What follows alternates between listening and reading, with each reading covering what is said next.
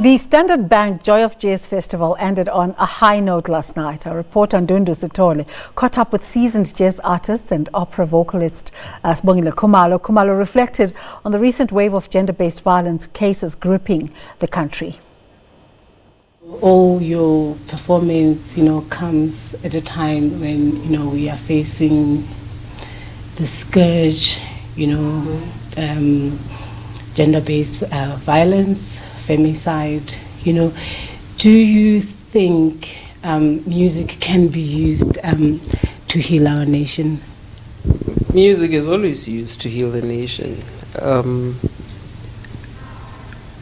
Artists, musicians more specifically, are reflectors of what the nation or a nation is about, the state of a nation. So invariably, we are affected. We are human beings after all. We are citizens of the country. So whatever is happening, whatever affects you and the other person affects us as well. I mean, I am very certain there are very few people in the industry, whether it's in the music industry or performing arts, broadly. I am almost certain there are very few people who are not affected by it, whether it's somebody you know personally or somebody who's associated with somebody that you know that kind of thing. And it's a spiral, yeah. I was sitting in the audience, and when you were playing Mountain Shade, and I saw everyone in the audience and responding, and young and old. Mao, when you write your music, do you write for specific people, or is you just write and hope it will have that impact? Firstly, I didn't write Mountain Shade, the music itself. Yes. I only wrote the lyrics to it, right? I only wrote the lyrics of Mountain Shade, 1. 2, there are certain messages that may resonate with a particular group or a certain group of society, and maybe not others. But the major thing for me is to write music that people across generations can respond to, can relate to. Mountain Shade, you've used the example of Mountain Shade. Little girl, I've had 6-year-olds. Mama, that song. I've had 60-year-olds relate to it, and I suppose the point is I create music that I hope all sectors or various sectors of society can respond to it. The message in the music will grab some, and it might not grab others. I don't set out to write a song for our koko, and that it resonates with people across generations is very gratifying for me, because I guess the music then becomes and remains universal in that way. And in terms of coaching and mentoring young people, young musicians up and coming, how important is that for you? It is very important. It's extremely important. I may not necessarily do it formally, as in a classroom or in a lesson, a structured lesson, but it's something I do all the time. Because I work with young people every single time. I mean, you probably noticed the band that I work with. It's very young men, for that matter, and for me, it has become very important and very significant to work with young guys, because a lot of the time we affirm young women. We're taking a girl child to work. We're doing this for the girl child. And the younger guys, the younger men, the younger guys do feel left out. They do feel left out. And as a mother, as an elder, we must engage them. we must understand what worries them. What is it about what's happening in this country that is making that makes them uncomfortable, that makes them unhappy? How can we correct that? How do we fix that? You know, and there's no. It's important to do it for young girls, but it's no.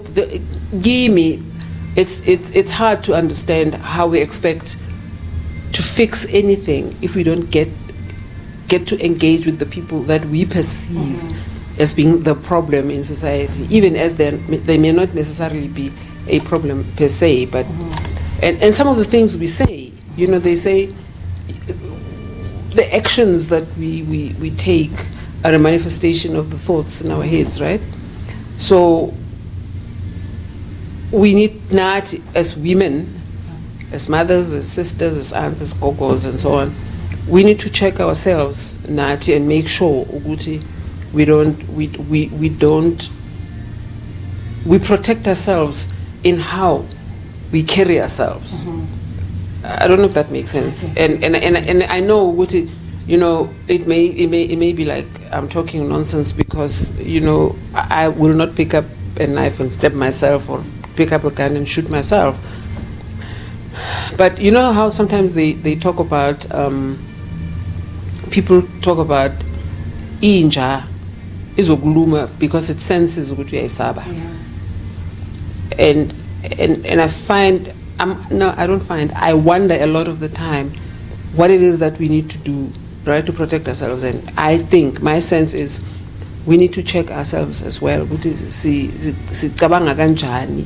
had a time when we had a rash of HIV and AIDS in this country, and a lot of the time, virtually all of the time, we're talking about HIV and AIDS this, HIV and AIDS that. And I think GBV also maybe, just maybe, you know, might be also contributing. The thoughts in our minds around it may also be contributing to it. But also, maybe we shouldn't call it GBV. Just call it exactly what it is. You know, because my GBV, whatever. I'm not going to mention a township because I was talking a discriminator. I understand what GBV. We are was good to this, that. You know, and unfortunately, this thing is generational, sure. But we must just call it violence, right? It's violence or whatever other name other than just calling it GBV.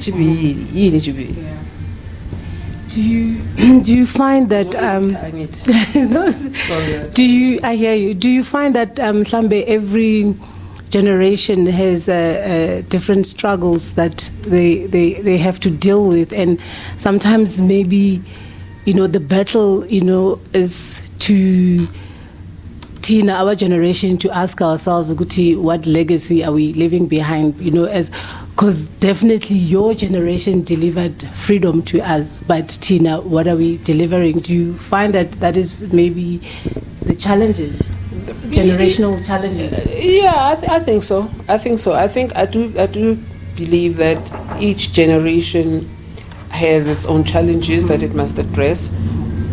And perhaps one other issue could be each generation here too may have delivered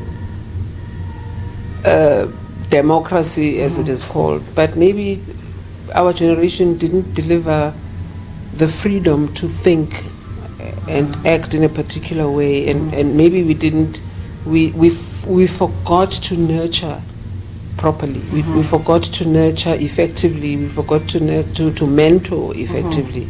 You know, so we need to be able to do that. We need to take a step back and say, okay, where did we miss it? I mean, the guys of my generation, for instance, and they might kill me for saying this, but the guys of my generation were so busy in the struggle and fighting for the freedom of this country that they forgot to nurture their boys. And I'd use that word deliberately, to nurture instead of mentor, because a lot of the times we mentor the girls, the guys, and we mentor the women, right?